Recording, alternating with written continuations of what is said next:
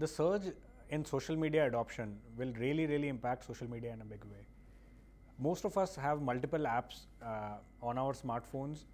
You can post on Facebook, you can tweet, you can update your LinkedIn, you can tag somebody. And we are seeing an increasing amount of traffic on our website coming from smartphones. We got onto the smartphone journey pretty early.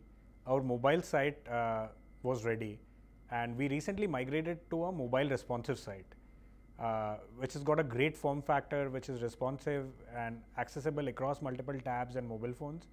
After that, we have seen a significant increase in traffic, a reduction in bounce rate, and an increase in average time spent.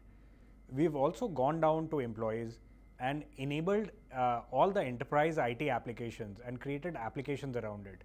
So if an employee wants to raise a travel request, he can just log on to an app, raise a travel request. If he wants visiting cards, he can raise a request.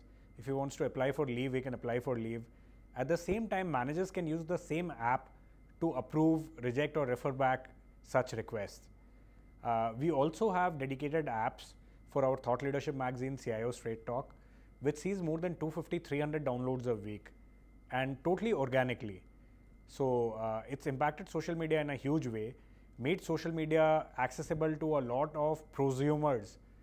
By prosumers, I actually mean professionals who are also consumers and expect a brand to not only come across professionally, but also show character, show the human side of the brand on social media.